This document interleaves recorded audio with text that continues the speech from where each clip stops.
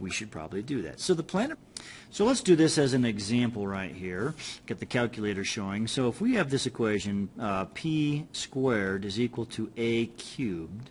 Now the sun, or Mercury, pardon me, travels around in 88 days.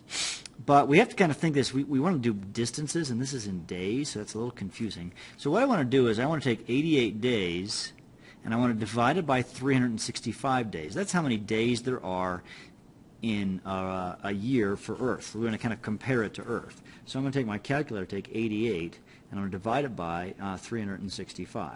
And so this is the period of Mercury with respect to the Earth. It's 0.241, so that's P. So that's 0.241 squared. That's the number, the percentage, if you will, 24% of the Earth's, and that's equal to a cubed. And so now I want to find what a is. Now to do that, I'm going to take the 0.241, I'm going to square it. And what I get on my calculator is I get 0.058, I'll round that to a 1, equals a cubed. Now, it's hard to find a cubed. How would I do that? Well, we have to do something fancy mathematically. You may not know this. It's not hard. It's a button on your calculator. You can take what's called the cubed root of this. The cubed root of any cubed number will be its number. So the cubed root of a cubed will be equal to a. Now, the cubed root is a button on your calculator, but it's kind of hidden. I have to click on the math button. And if you look right here, there's the 4, and that's the one I want. The cubed root of 0.0581, close the parentheses, and I get a to be equal to 0.387 astronomical units. Okay, so the average distance from the sun for Mercury is 0.387 astronomical units, where for Earth it's 1 astronomical unit, so it's in AU, not AW. 1 AU, that's the distance from the Earth to the Sun, and this is the distance from the Sun to Mercury. So Kepler's third law is a mathematical equation. That's pretty cool to kind of figure out, isn't it? Well, and that concludes Kepler. Let's now move to our next guy, probably one of the most fascinating individuals that may have ever lived, Galileo Galilei, or Galilei, I don't know how to pronounce it exactly, 1564 to 1642. He was an Italian astronomer, philosopher, physicist. He did everything. He was unbelievable, the things that he studied and such. Okay, he was the first to see the value in a telescope. He himself, or a common misconception, contrary to popular thought, he himself did not invent the telescope. He just improved upon it. He made ones that are probably just as good as like binoculars that people purchase today. In fact, not even that good a pair of binoculars. The inventor was actually Johannes Lippershey. He was a Dutch eyeglasses maker. Fun facts to know and tell. Okay, you don't probably need to know that for any test or anything, but it's interesting to know that.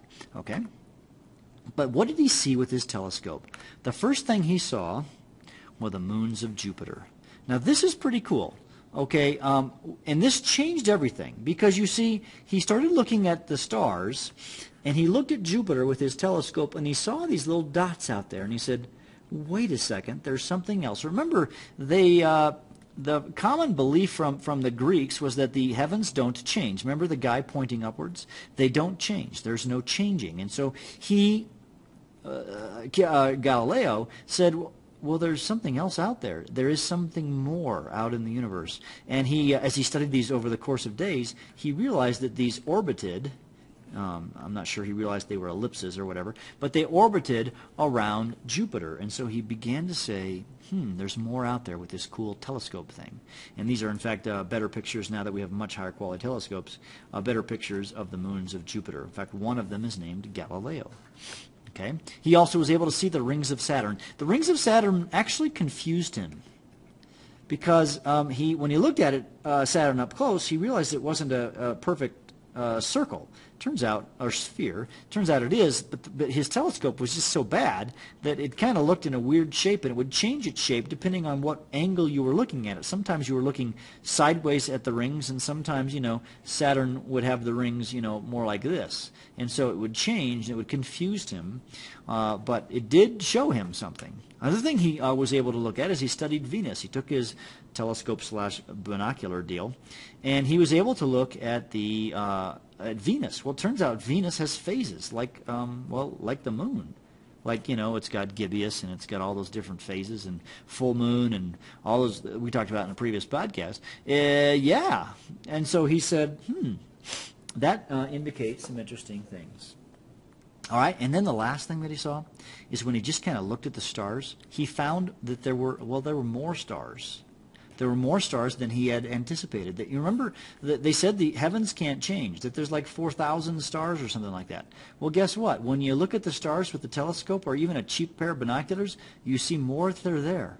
And so you can't just count how many there are because there's there's more. And that got him into some trouble, turns out. He was Italian, so he was in Rome and that whole area where the Vatican is, and so the Catholic Church kind of had a beef with him because they had kind of bought into the whole thing that the heavens don't change, and there is no changing, and they don't move, and this kind of a thing. And so the church got kind of mad. This is Galileo right here, and then the church kind of getting mad at him. And it turns out he got put on house arrest, and he had to kind of recant and say, well, I didn't really believe those things, even though he probably still did, because he kind of at the end of his life wrote a book about it. And what he believed that the Earth was, was not the center of the universe, et cetera, et cetera. Remember this guy right here, he's pointing up saying it can't change, and the other guy's saying, well, they do. And so Galileo was actually showing the world that, in fact, that we've got this, this universe that's much more complex than you would expect. So what does the model look like? What was the Renaissance view of the solar system? Well, it's kind of where we're at today, with the sun at the center. We got Mercury, etc., and all these planets. Notice they're not in circles, they're in ellipses. That's the Kepler edition. And then we've got all our different planets. There's even Pluto right there. And the model that was discovered and figured out by Kepler, by Galileo, by Brahe, and Copernicus is really the present-day model. Now, what's going on the outside with the stars? We'll get to that later. But this really changed the understanding of the solar system. So that ends our podcast number 3, I think.